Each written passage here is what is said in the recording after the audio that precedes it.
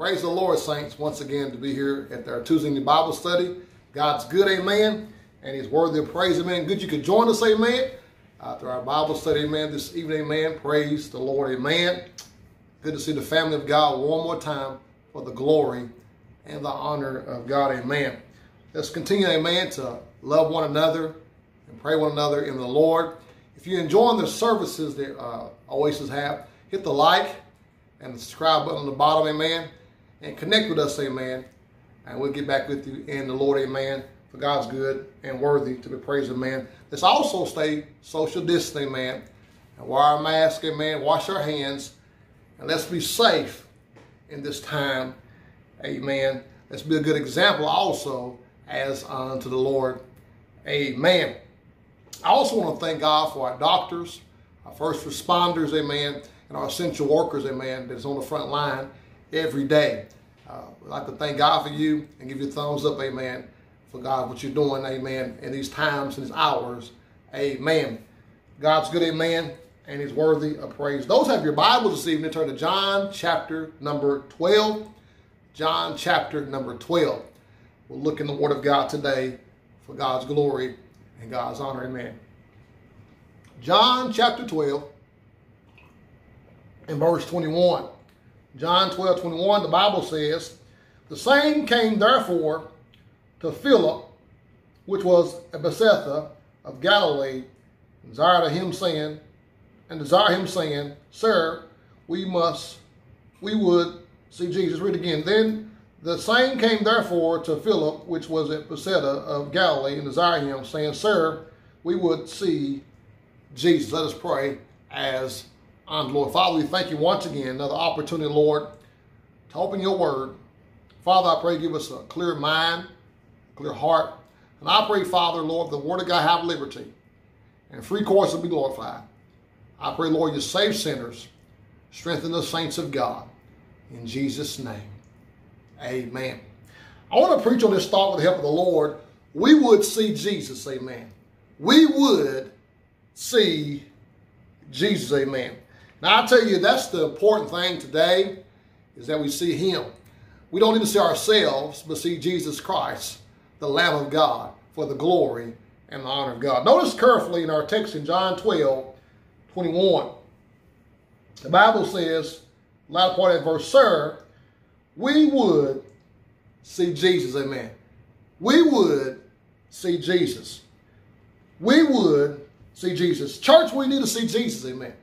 And I tell you, in this hour we live in, we need to see Jesus Christ more in our life for the glory and the honor of God. Husbands and wives need to see Jesus, amen. In relationships, they need to see Jesus Christ, amen. I tell you, it's so important to see Jesus Christ in us and through us for the glory and the honor of God. Families need to see Jesus. I tell you, more homes will be stronger, have a stronger foundation if they see Jesus Christ, amen. Our country needs to see Jesus Christ. I tell you, many places in our country right now is divided in many ways. And I tell you, if they see Jesus, things can be stronger, things can be fervent, things can be stable, things can be right if we see Jesus Christ, amen. Church members need to see Jesus Christ. I tell you, if you're a church member and you see Jesus, you will love him in the right perspective as a child of God. If you're not part of a local assembly, man, when you see Jesus, you will run and join the local assembly with the believers, amen, for the glory and the honor of God. I must ask yourself a question today. Do you see Jesus in your life, amen? Do you see Jesus in your life, amen? You might see a lot of things in your life today. You might look at your problems. You might look at your circumstance. You might look at your trials. You might look at all these things in life. You might look at this season we're in right now, COVID-19. But do you see Jesus in your life, amen? That's important today. And all the things we have and things that's going on in our country, in our churches, we need to see Jesus in our life, amen. Let's look at the setting of this text. Look at John 12 again and verse 21. Then came therefore to Philip, which was at Bethsaida of Galilee, desired him, saying, Sir, we would see Jesus. We see here, church, that Jesus has returned to Jerusalem for his death, amen, or to die. They're excited about him coming back to Jerusalem, amen. They're excited. They holler, Hosanna, Hosanna. And I tell you, they're excited about Christ coming back, amen. It was told by the disciples, amen, that these things were going to happen. Jesus had prophetically, a prophecy told them that these things were going to happen. He told them these things were going to happen, amen. And thousands of Jews had gathered for the Passover. This is a tradition. This is a custom. This is an event that took place in Jerusalem. And they had been told about this matter. But notice here verse 21 again. In the bottom verse it says, Sir, we would see Jesus. And this evening, saints, who do you see today? Who do you see? Do you see your family? Do you see friends? Do you see your husband and wife? Do you see your job? Do you see money? Or do you see the lust of the flesh? Or do you see pride? Or do you see the need of Jesus in your life? See, there are a lot of things we're after. You can go chasing after a lot of things. But do you know Jesus? Question to ask yourself today, how close to Jesus are you today? How close to Jesus are you today? Are you real close to him? Is he far off from you? Are you backslid on him? Are you like the prodigal son? Are you running from God today? How close to Jesus are you today in your heart and life today? Excuse me today. Notice our first point today. We will see G number one. This cry to Jesus is for all races. This cry for Jesus is for all races or all humanity. Look at John 12 again. Look at verse 20. And there was a certain Greeks among them that came up to worship at the feast. We see here in the Word of God, there were certain Greeks among them that dwelt among them or abode with them. There were certain Greeks that was there at that setting, amen. And we find here that there was also very few Gentiles at the Passover. We find there was Greeks there, but there was very few Gentiles at the Passover. We find here that they longed to know God.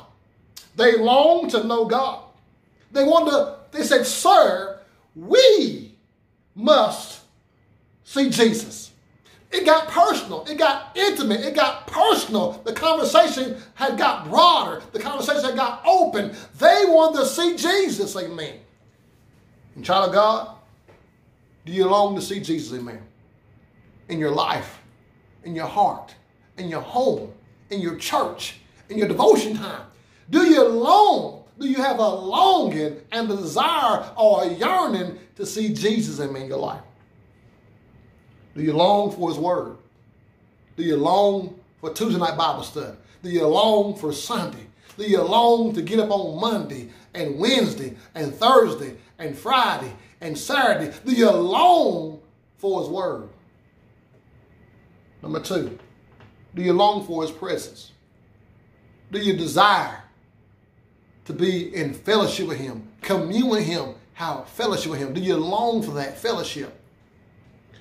You'd be amazed of how many believers are out of fellowship with the Lord. They're not in his presence. You'd be amazed that, and we find in the book of Genesis that Adam and Eve was out of God's presence. He began to kick them out of the garden because of the sin they had committed in the garden. You'd be amazed of how many believers are not close to Jesus. Even this season in COVID-19, you'd be amazed of how many believers are not close to the Savior, close to him today. Do you long to worship him? Do you long to worship him? Look at me in Philippians chapter 3. Philippians chapter 3. Philippians chapter 3 and verse number 10. That I may know him and the power of the resurrection and the fellowship of his suffering, made conformable unto his death. Do you know him? Do you want to know him more? Church, all races need Jesus Christ. Every man needs Jesus Christ. The gospel is for all men. There is no one that you can accidentally give the gospel to. Every man needs Jesus Christ. Every boy, every woman needs Jesus Christ. All backsliders need Jesus Christ. All non-churchers need the gospel. All unchurched individuals need a gospel message. They need Jesus, amen. They need to love him. They need to long for him. And I tell you, you as a member of Oasis Baptist Church, you ought to long to be with Jesus Christ. And also non-churchgoers need Jesus Christ. Those that don't go to church at all, that are not members of a local body, been saved and baptized in the body of believers, need to connect in the local church. And this time of COVID-19, maybe you've been thinking about this thing, been contemplating about this matter. It's time to connect, amen, with Christ and his church. Sir, we would see Jesus. Number two, their hearts cried out to see relief through religious ceremonies. They was chasing or pursuing after religious ceremonies. Look at John 12 again, verse 20. And there was a certain Greek among them that came up to worship at the feast. And there was certain Greeks among them that came up to worship at the feast. These Greeks at the Passover were still seekers or seeking. They were seekers or seeking, amen. And just like, child of God, these Greeks, amen, there's church members and church people that are seeking today. You realize today that there are those that are seeking after something, but not Jesus Christ. Let me say today, child of God, that there are people that are seeking to be baptized, but are still lost. You can be baptized by every baptism. Every crawdad and tadpole can know your name and zip code and address, but that doesn't mean you're saved by the grace of God. Keeping the law cannot save you. Law is good. The law is lawful, but the law cannot save you. The Bible tells the law was for sinners, for the unjust, for the unruly. The law cannot save you. We find also today that legalism cannot keep you or save you. You can have rules and regulation and boundaries set up in your life. You can have the outward man cleaned up all day long and still inside be dead men's bones. Empty on the inside because you don't do these certain things or say certain things or put certain things on. I'll tell you today, child of God, legalism cannot keep you saved. Amen. It's Jesus Christ plus nothing, minus nothing through the blood of Jesus Christ. Amen. People who have joined the church can be lost. Amen.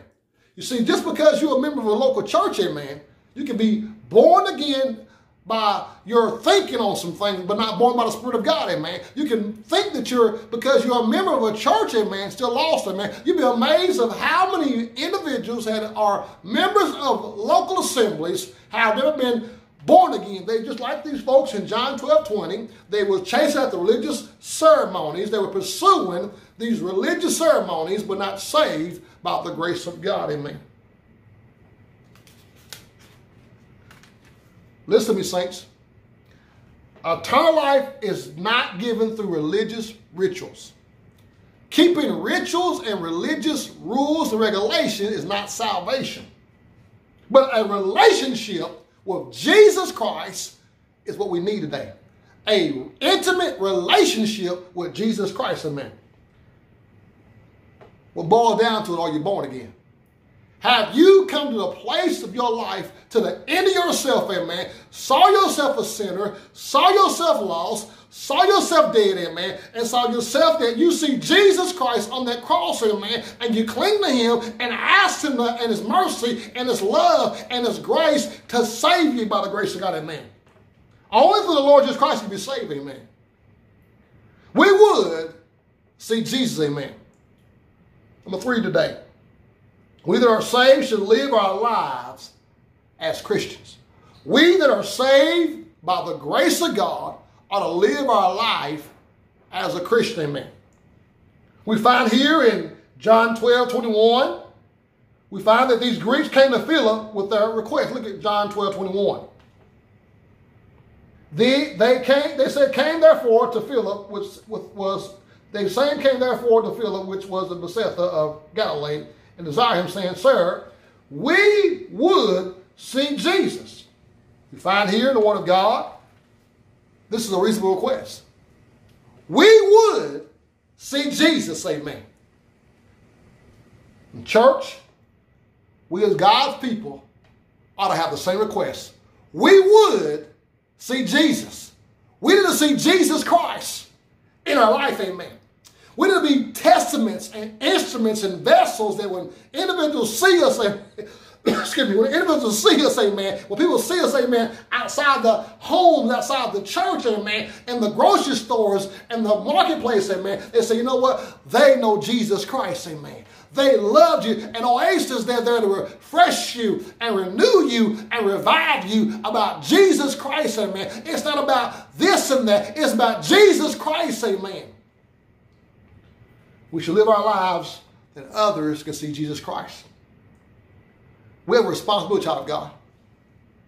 When we see Jesus Christ, others need to be part of that, amen. There's a lost and dying world need to see Jesus Christ. Can others see Jesus in your life? Can others see Jesus Christ in your life?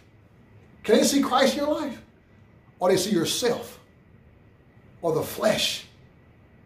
They see Christ, amen. And as closing, would we see Jesus Christ? We can see Jesus Christ. We can see him in our life, amen. If we look in the mirror of the Word of God and allow him to work in our heart, amen, others will see Jesus Christ, amen. Maybe today you need to examine yourself, amen, by the Word of God. And just pause for a moment and see if Christ is really working and living in your life, amen. If you don't know Christ today, I encourage you today to bow your head and call on Christ and ask him in your heart and ask him to save you, amen.